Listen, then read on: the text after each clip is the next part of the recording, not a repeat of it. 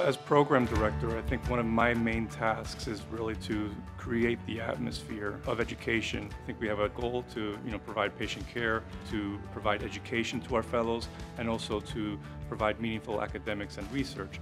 Specifically for the fellows, what that means is to create a collaborative environment along with the faculty that we could teach our fellows and really get them started in their career, which is a lifelong learning career of cardiology. I'm a people person, and my decision was ultimately going to be made by the atmosphere and the environment that I felt. You can approach whoever it is, whether it's the professor of medicine who you've read their papers and read their book chapters before, in the same way that you would ask your co-fellow a question.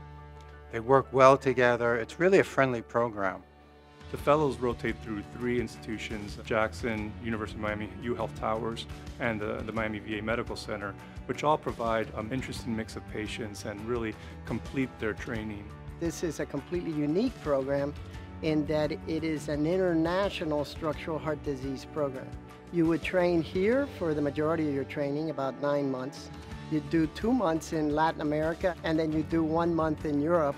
You will be exposed largely to new innovations in structural heart disease and interacting frequently with all the major thought leaders throughout the world in this. The hallmark of that is the Miami Valves Conference that we put on together. The structural fellow is paramount of importance in planning and executing that conference.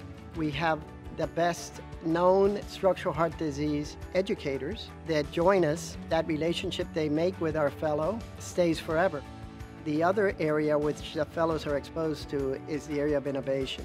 In the International Medicine Institute, we work a lot with new devices, sometimes in their planning phase. And so our fellows are able to participate in those type of initiatives so they can understand the process of product nurturing and innovation. I'm not only the program director, but I'm an alumni as well. I've been and experienced the program firsthand at many different levels, as a resident applying to the program, as a fellow, and also as a junior faculty, and recently over the past 6 years as program director. The things that kept me here are really the collegiality between the faculty and the fellows, the long-term mission and goals of academics, research, and providing excellent patient care. The way we look at the training program is that we're not only training great clinicians, which we are, but we're actually trying to cultivate the future thought leaders in the area of structural heart disease.